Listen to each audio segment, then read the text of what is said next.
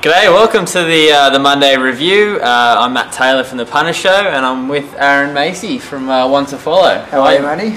I'm pretty good, mate. How are you? Yeah, rather well. After a nice little Saturday. Yeah, look, it was a huge weekend across the board for Punters show and 12Follow followers, so that was great. And yeah, the Punters show on Monday is not here. We're doing that Wednesday. So we thought we'd do a Monday review that we're going to sort of keep up over the next couple of months, I suppose, while the racing definitely heats up. Yeah, it was good to see a couple of good-sized fields and a track that was somewhat dry. We still can't get to a good track on a Saturday at the moment. But no, we saw one today at Kembla, the first good we've seen for a while in Sydney. And I think as you had a look, some of the form out of that's already been a little bit skew-if. So that's something that we'll need to keep a close eye on moving forward. Yeah, okay. Well, for those that don't know, Aaron's responsible for the Sydney set that comes via 12Follow, and Sydney Insider. The Sydney Insider, mate. And from what I understand, you had an absolutely huge day. Yeah, it was a good day. Yeah. It was a rather good day. If Vanbrugh could have just got that one better for us, yeah, we'll go through some of the races. We'll start with Vanbrugh, and it was sort of a bit of a play for a few of the sets we've got, and look at. It travelled up nicely, didn't it? Was it Fitness Late? Is that what you saw? Oh yeah, it was definitely Fitness Late. He's definitely the nicest horse in the race. Yep. How good he is, I just don't know. Like I definitely thought he could be one of the horses. Looking at some of those early black type races, he still disappointed me a little bit. Yeah, I suppose. Regardless of the fitness wasn't there, and that's one thing. Sometimes I think I don't pay enough respect to is the fitness, especially on those wet tracks. And you just think the ability can get them home, but we will see moving forward. But after seeing him parade, he did need the run. There's no doubt about that. He was going to improve from the run, and I think the horse that did win the race, being trapped very wide, but they were going slow, and he did find that good part of the track, and it was probably they did go. I think if he crosses, they go a little bit harder, and they do actually chase each other, and we might have got the different result, but. The rock hard fit horse won. He was favourite in the market. He blew late, and it was as much as you see Chris gets on the show. He says we like the horse, he should win, and this, that, and the other. It did blow late. Yep. People did want to oppose it, and it was for that reason they were right marginally. Yeah, I guess. And from the Pro Better Live stuff, Darren did sort of put his money on the fitness factor, so we sort of had a good result with that. But obviously, not for everyone. But that's the beauty of punting. We both had good wins, but there's different ways to do it, isn't there? And that's the beauty of racing. It's like you and I can be quite similar at times. So you can have someone like myself that can be quite different, say Darren. Yep. But we can both have good days on the same day and still win. And that's the thing I really do love about racing. It's the best. The second race at Rose Hill was one of the stayers races that was taken out by Sir Mako. Look, I don't think there's too much to say other than the horse did the job. I think one of the interesting things to come out of the race, and I think Dallas made the point, was with raining, having such a hard run the start prior when he did win, and he did tend the race quite flat, and as much as there was such a strong tip around for him, Betfair had another idea. I think it started $9. So right at the death, and he did race a bit like a flat horse. So I think look, these are low grade stayers. Yep.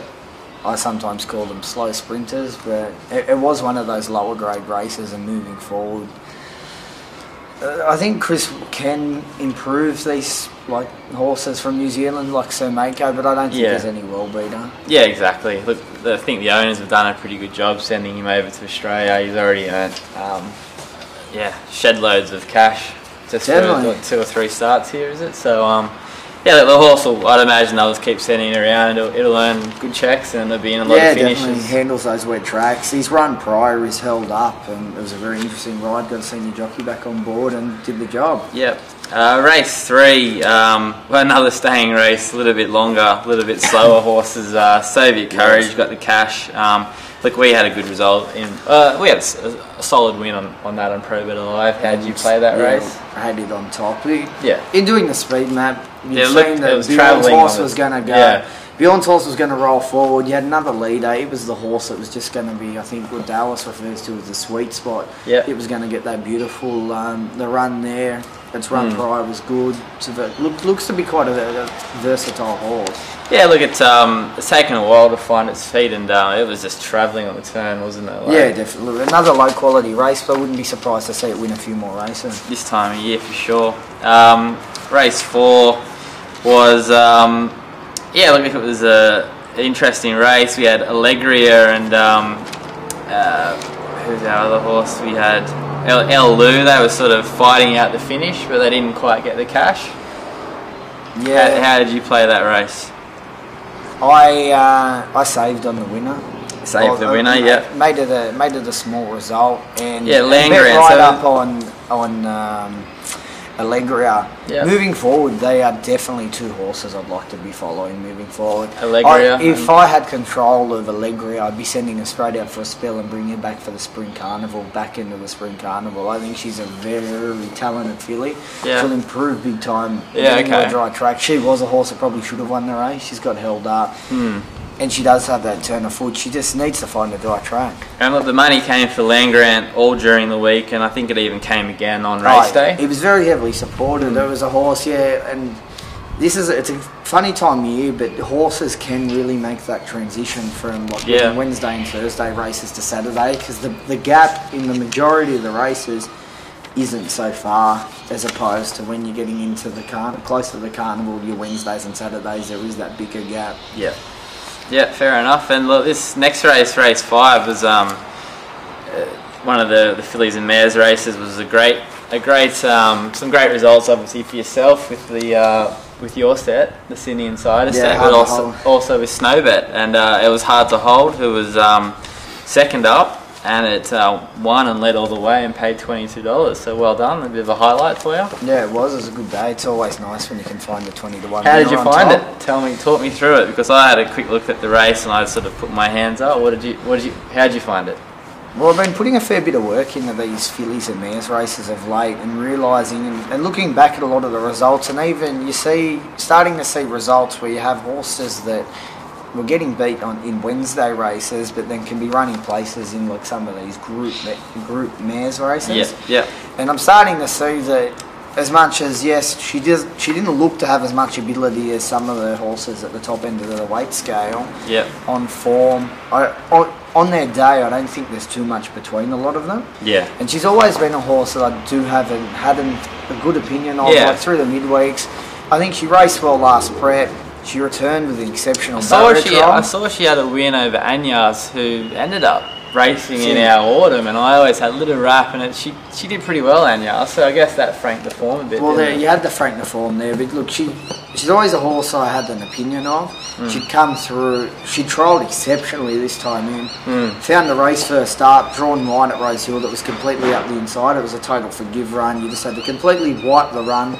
Forget it was there. All it was like another barrier trial for her. Okay. She was always going to go forward in the race with no pace, and that's why when you looked at the favourite, 50 Shades of Grey, she was going to be last in a race with no pace. Yeah. And taking short odds a horse like that, it was something I was really inclined to bet against her. Yeah. I thought there's always going to be that good chance that she was going to get held up, or she's going to get too far back. She's going to be flashing the line as she does. And at the same time, I don't think the 50 Shades of Grey quite runs at 1200 at the strongest. I think she's more of a 1100 metre horse. Yeah. So I just thought she was going to be the horse to just get the beautiful run, either roll forward and lead or sit off Footy Fan, who missed the kick. Yeah. So she led, dictated, and got the chocolates. Yeah, good stuff. That was Snowy had 4 tips today and had 2 winners at a 655% return. So Snowbet's welcome back. Flying. He's flying. He's going real well. onetofollow.com.au to grab the Snowbet tips. The next race, we're at race 6. What do we have here? Talk us through it.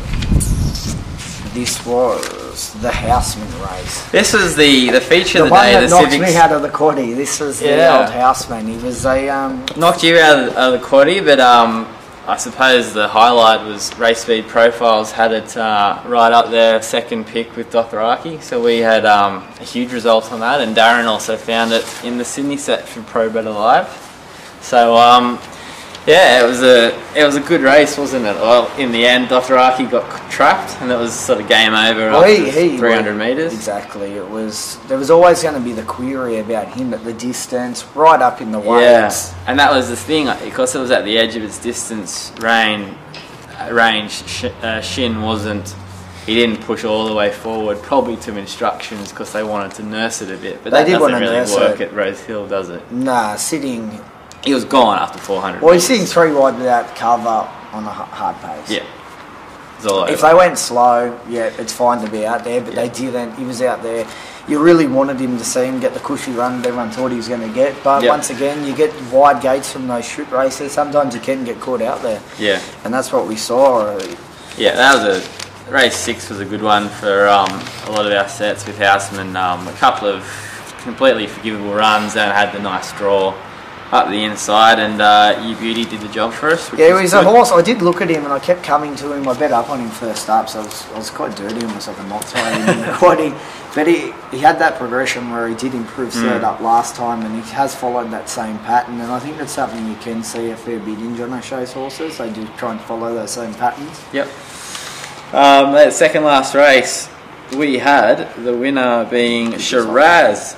Shiraz, you also had a good win on Shiraz. Yeah, we had a good win on Shiraz and suggested a save on the second and third horses at odds. So a nice little Cornella trifecta for the followers and for the team. Shiraz, I hear, looked well in the yard, and he'll sort of pick out another couple of races this time of year, you suspect? Yeah, he's a funny kind of a horse because he's still quite lightly framed, he's quite tall, he's quite leggy. He has returned stronger this time in, but I've always found him to be a good first up horse. Where Tony goes to him from here, I'm not sure, but I'm assuming he will try and keep it fresh and space between his runs. But yeah, definitely a good run. Horse to follow out of the race, definitely a casual choice. Yeah.